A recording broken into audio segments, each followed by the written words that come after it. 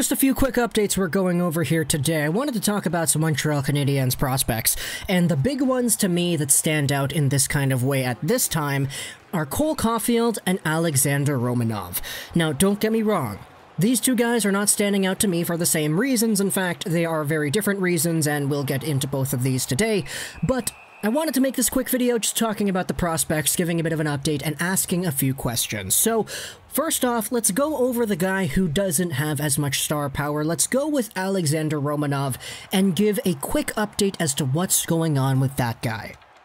Romanov, if you don't know, is the Montreal Canadiens second-round draft pick from the 2018 NHL Entry Draft. If you haven't checked out any of the other videos we've made about Alexander Romanov, the story of Alexander Romanov video comes to mind, as well as a few others here and there. But Romanov is a guy whom the Montreal Canadiens selected at the 2018 NHL Entry Draft. He was taken way before he was actually projected to go. He was projected to go somewhere in the hundreds, but he went in the second round, and the Montreal Canadiens fan base was kind of upset as to why they took this guy initially, because, this guy was ranked nowhere in this range. Why is he drafted now? But give it a year, all of a sudden the guy was a beast at the World Juniors, all of a sudden the guy is a pro in the KHL, all of a sudden the guy is a top 4 defenseman in the KHL at 19 and 20 years of age, and then he signed a contract. That's where we ended off in our most recent update about Romanov. He signed a contract with Montreal, but he was not allowed to play with the team once the play-in series with the Pittsburgh Penguins starts. However, he will be allowed to practice with the team, just not in a role that allows him to play. So still, getting the guy under contract is valuable. Getting the guy in your system and familiar with what you do is valuable too. It's just, many people were kind of quick to realize, okay, why are they so adamant on actually bringing him in when he's not able to play? Why are they signing him now? Why don't they just wait? Well, they spoke about this on TSN 690 earlier. It's mostly because he has the hammer. He can stay back in Russia, he's got the leverage, so if you want him, you got to give him what he wants. And I know he did say that he probably is okay with playing in Laval, even though he does have a KHL out clause in his contract, I do believe. I'm not really too sure about that, but I think I did read somewhere that that is the case. But Alexander Romanov has been in Toronto for quite some time, and in some pretty unfavorable conditions. Take a look at this. It's a tweet from Andrew Zadarnowski. In an interview with VSE Pro Sport, Romanov talked about meeting Paul Byron on the Habs on his last visit to Montreal and receiving advice on playing for the Canadiens from Radulov. He also talked about his current quarantine stipulation. And that is probably what we're going to focus on the most here. This is the image from the tweet that Zadarnowski posted. It's Alexander Romanov's condition at the moment. Take a look at this. I have not yet joined the Habs. I'm serving a weekly quarantine in Toronto. If I went straight to Montreal, I would have been forced to self-isolate from everyone for 2 weeks. Here's the kicker. In Toronto, they put me in a hotel. Excellent conditions, a magnificent view of the whole city from the window of my room. You can see the huge Lake Ontario, gorgeous weather, and the sun is shining every day. Unfortunately, I can't go out into the street. A man sits in front of my room around the clock and makes sure that I comply with quarantine and do not go anywhere. You can't even walk around the hotel floor. It really shackles me. If I was at home, I could train by myself rather than being within the 4 walls in Toronto in a hotel. It's incredibly difficult. Here I have no bike, no dumbbells, no sport equipment, and it's necessary to do something to put on weight as best as you can. The representatives of Montreal sent me exercises that can be done in the room.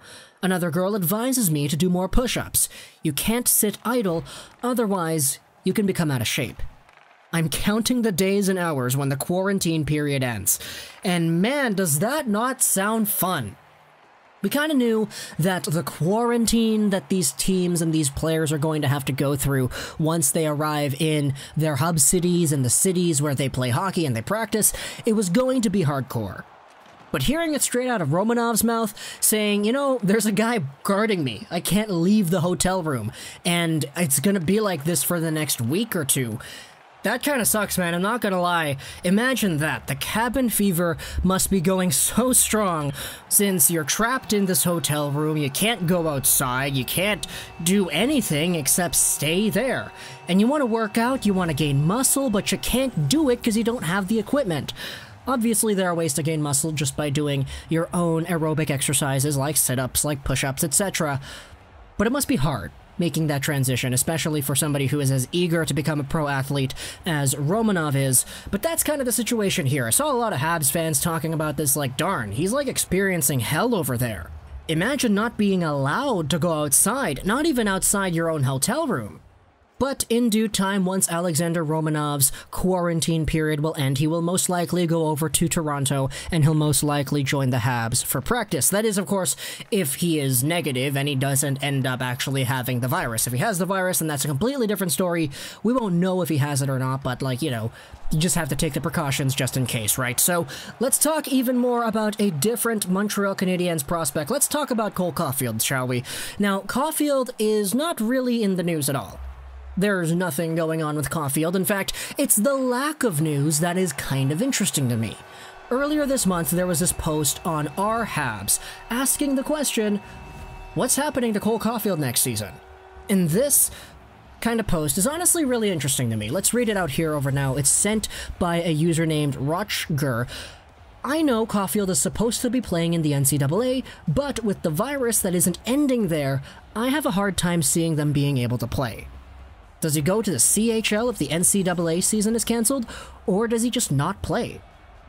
And this is honestly probably the most interesting idea out there, because the idea of the NCAA not playing and not having fans and not actually going on, it does exist. We know how America is in terms of dealing with the virus, and when it comes to Americans who have this virus, college campuses certainly aren't exempt from that.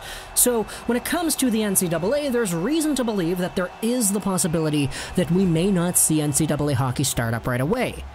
So for a guy like Cole Caufield, who was drafted by the Montreal Canadiens in the 2019 NHL Draft, 15th overall, and immediately became one of the most beloved players in the entire organization, what happens? We already know that Caufield spoke to Marc Bergevin, and they laid the terms down pretty clearly. Caufield is probably good enough to make the Habs next season, but they wanted to see him dominate the NCAA before making his debut at 20 years old. That's still the plan, at least that's what appears to be the plan, because that's the last update we had about Cole Caufield. There hasn't been anything else, but of course, with the idea that the NCAA may not even start, we have ourselves some more reason for concern. Does this mean that if the NCAA doesn't start, do the Canadiens just bite the bullet and they say, okay, here's a contract, Caufield, sign it, you can go to Laval and you can play in the AHL?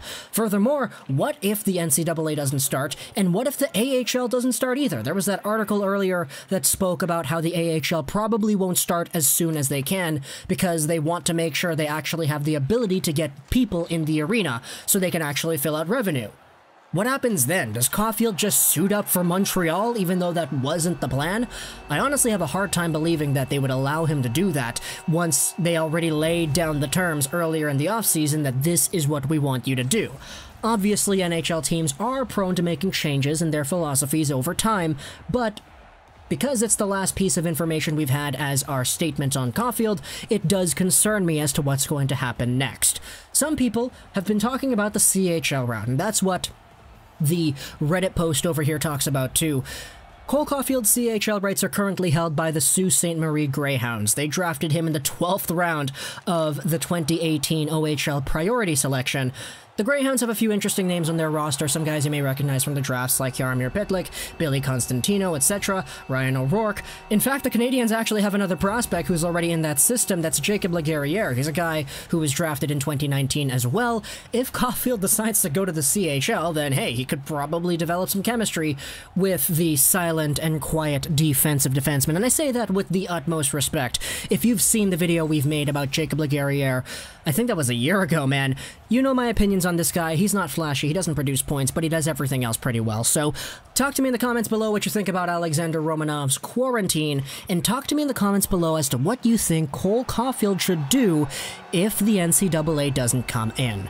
Does he just stay the course and just stick it out, not really do anything, and just work out at home? Or should he go to the CHL? Should he sign a contract, go to Laval, go to the NHL? Who knows? There's a lot of options here, but tell me what you think in the comment section below. I hope you enjoyed this video.